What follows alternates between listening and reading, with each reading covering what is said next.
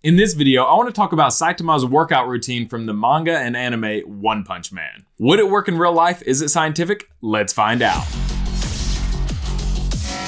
Hey everyone, thanks so much for swinging by. My name is Devin, aka Action Ricker, and if you're new here, I make all sorts of content on fitness and anime. So if that sounds like something you're interested in, make sure to like and subscribe so you don't miss the next video coming out on how you can stay fit and healthy, just like your favorite anime characters. So without further ado, let's jump into Saitama's workout routine. I think it took everyone by surprise when they first heard about how basic this workout routine was. This is literally what they do in a lot of gym classes. And I specifically had a connection with it because it's almost exactly what I used to do when I was 11 years old. It's actually how I got into fitness myself. Every single day, I would do 100 push-ups, 100 sit-ups. I didn't do the squats, but I did run up and down the hill that we have in the backyard multiple times. It was essentially my workout routine. And in this video, I want to talk about how scientific it is and did it work for me as a kid? Let's find out. So to really answer this question, we have to determine where you're coming from. So what is Saitama's workout routine? It's very basic. It's 100 push-ups, 100 sit-ups, 100 squats, and a 10-kilometer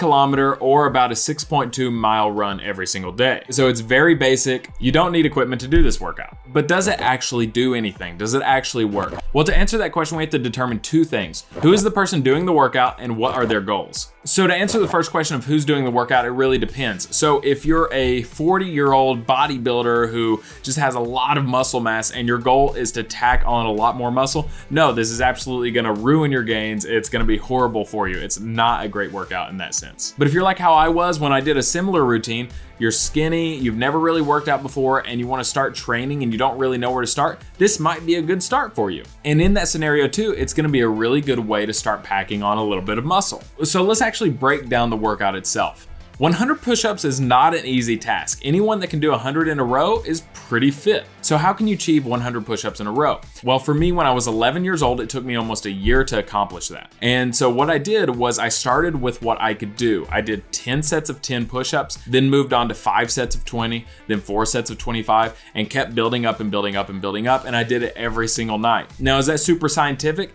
We could debate if there are better ways to do that or not, but for me at the time, that actually worked really well. And I did the same thing with the sit-ups. I did the same thing with the running. So for me, I had a hill in my backyard. I would jog down, I would sprint up, jog down, sprint up. I remember when I first started, I could barely do 3 to 5 sprints. And then by the end of that training, I got up to about 20 sprints up the hill. So needless to say, at that point in my life, I went from being skinny and not very strong at all to being able to do 100 push-ups in a row, 100 sit-ups, and that made me a lot stronger and it prepared me for the next phase, which for me was powerlifting. Now for you, that may look a little bit different. If you're just wanting to pack on a little bit of muscle and get into better shape, this routine could work pretty well. There are a couple things to note about the routine. In particular, all of these things should be built up too. You shouldn't necessarily do it right off the bat every single day. Like for instance with the push-ups, most people can't do 100 push-ups in a row. I couldn't do 100 in a row. So you have to start with where you're at. So if you can do 10, like I was, do 10 sets of 10.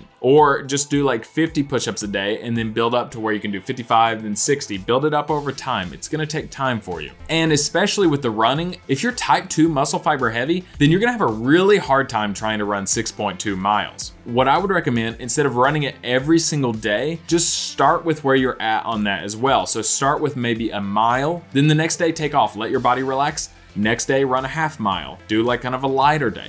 Next day, take off. Next day, run a mile again. So you wanna have undulating volume over time. And then eventually you wanna periodize it so you do just a little bit more and a little bit more each week. And of course, side note, PSA, as always, make sure to throw in a deload week every 4 to 6 weeks. Your body is gonna need it and it's gonna thank you. So to really answer the question of, is Saitama's workout routine scientific? Not really, because he jumps into it, does it every single day. There's no really build up to it as far as I'm aware. And so if you're interested in doing this, like I said, make sure you're periodizing your training. So can it work for you? Depending on where you're at and what your goals are, yes, it absolutely can. If you've never worked out in your life before and you're thinking about getting into it, this might be a good thing to build up to. So as with every training routine, make sure you're tracking everything. You're gonna hear me say that a lot. Make sure to track. So you have your ultimate goal of looking like or getting to Saitama's routine. Start with where you're at.